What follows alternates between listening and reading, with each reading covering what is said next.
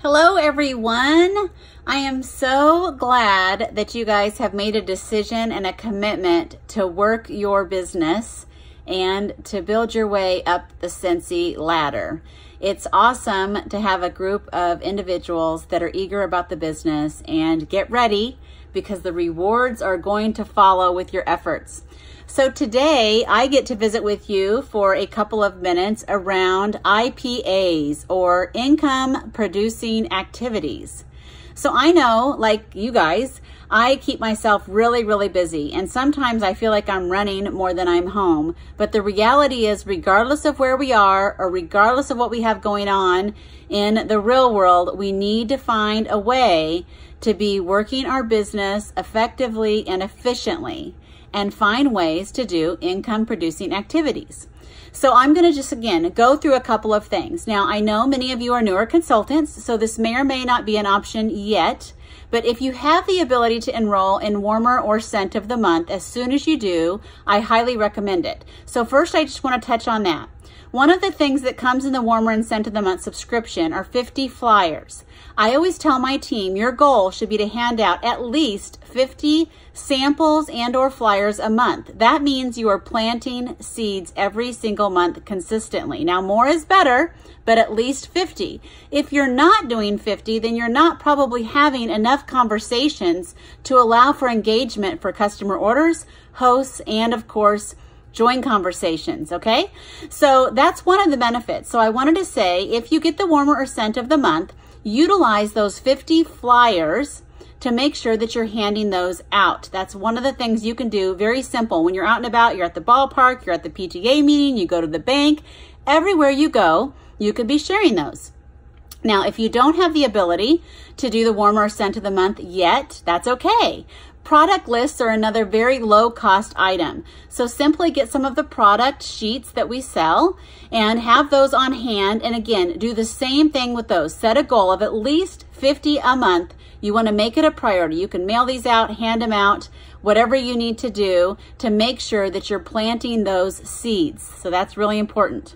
Now, better yet, it would be to have some samples to go on those flyers and or product sheets. Now, again, if you're getting the Scent or the Warmer of the Month, you can simply make the samples or use these scratch and sniff stickers. That's fine too. And or if you don't, that's okay. Just get a bar or use your Scentsy Club, if you have a Scentsy Club subscription, to get a brick of one of the classic fragrances, like possibly Clean Breeze, something that most everybody likes, and make some samples up. I like to use the felt samples so that it's easy to mail, and you can just simply staple those in a little baggie on top of your product list so you're handing those out. What I have found, if it smells good, people are a lot more likely to hang on to it and to keep it. So that's some things that you can do, very simple. Now, some of you guys, maybe it's a lot harder to get out. Maybe you do a lot of your work from your phone, or you need options or ways. So let's talk about social media. There's a lot of different platforms, and while I'm not going to go into detail on all of the various options, I will tell you, not only just making it a priority to post on a regular basis about certain products and sharing products, but one of the things that I have found to be really helpful for my personal business is when I get a new product in, maybe a new Warmer or a new Scentsy Buddy, I unbox it and I share that out right there in the moment, and it generates interest, especially if you've got products like Counter Clean, Washer Whiffs, or Scentsy Fresh. People love the live demos too. So if you've not done a live demo, and I know not everyone loves video, I will tell you it's not my go-to favorite thing to do, but it does create engagement with your customers. And while some people know we're much more than warmers and wax, there are many that still only think of us as warmers and wax. So going live and doing demonstrations, that's an income producing activity, because we know it's going to generate interest, which is going to lead to conversations, which is then going to lead to sales, hosting, and better yet, sponsoring. Now, last but not least, I don't want to forget about follow-up. Again, not going to spend a lot of time there. That's another day. But follow-up is critical. That, again, is income-producing activities. I can tell you whenever I do a good job and I'm out there messaging, I happen to use Amy. The Amy app is what I prefer to use. When I send out my follow-up and I do my to-do lists, every week it generates income. Again, another income-producing activities. And last but not least, I just want to touch on the fact that reality is a lot of us and a lot of things have gone virtual.